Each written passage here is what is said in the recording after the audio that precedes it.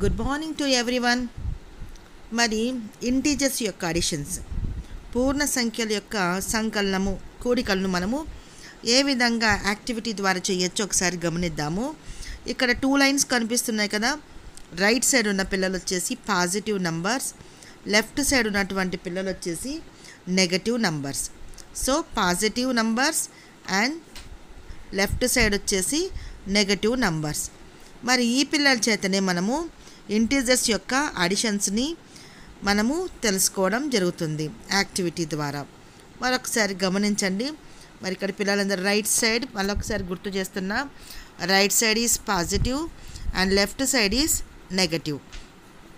So ఇక్కడ మనము వీటన్నిటి చూసిన తర్వాత ఇప్పుడు నేను ఒక్కొక్క నంబర్స్ చెప్తూ ఉంటాను, అడిషన్స్ చెప్తూ ఉంటాను. ఆ అడిషన్స్ని పిల్లలు వాళ్ళ యాక్టివిటీ ద్వారా చేస్తారు.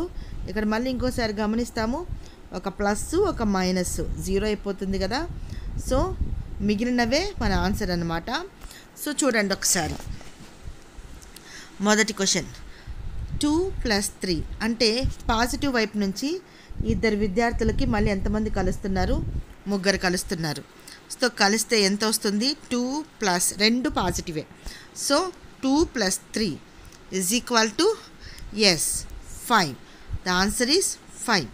మళ్ళీ ఇప్పుడు ఇంకొక ప్రశ్న, మరొక ప్రశ్న చూద్దాము. -2 + -1. సో ఇప్పుడు లెఫ్ట్ సైడ్ నుంచి -2కి ఎంతమంది యాడ్ అవుతున్నారు? -1.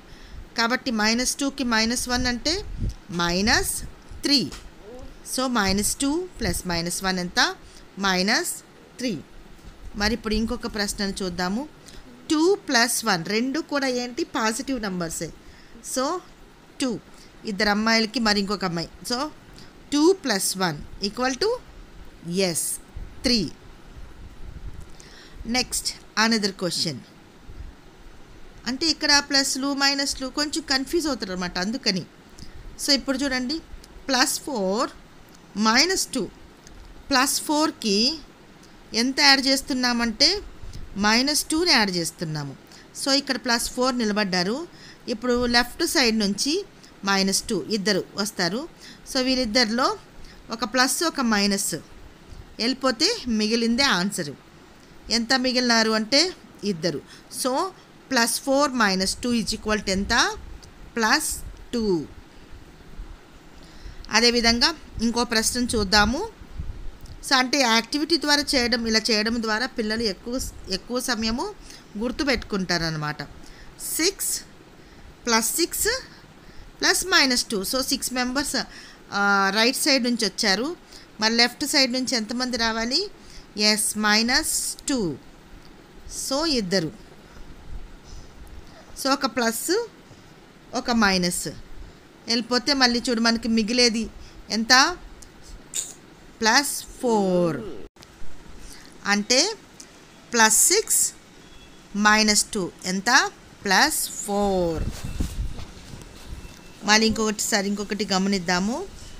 అంటే ఇక్కడ మనము జాగ్రత్తగా గమనిస్తే ఇక్కడ చూడండి, -2 + 2 -2 అంటే లెఫ్ట్ సైడ్ నుంచి ఇద్దరు, రైట్ సైడ్ నుంచి ఇద్దరు. సో ఇద్దరు కూడా కలిస్తే ఎస్ వెళ్ళిపోతే ఏమవుతుంది? -2 + 2 0 అవుతుంది. Next +5 + 1.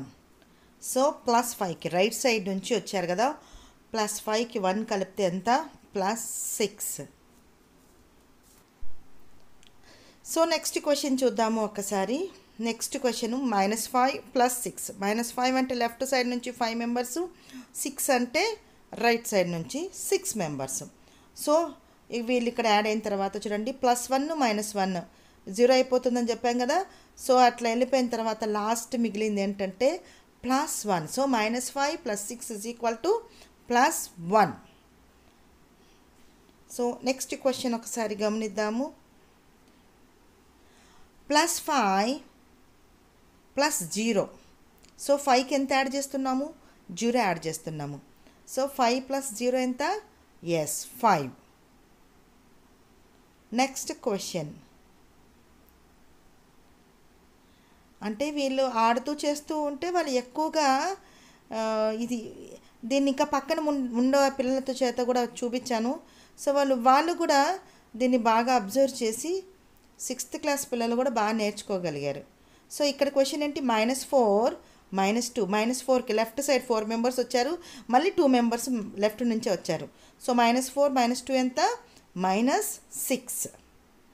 Again another question, +3 right side నుంచి 3 మెంబర్స్, -1 లెఫ్ట్ సైడ్ నుంచి ఒకరు.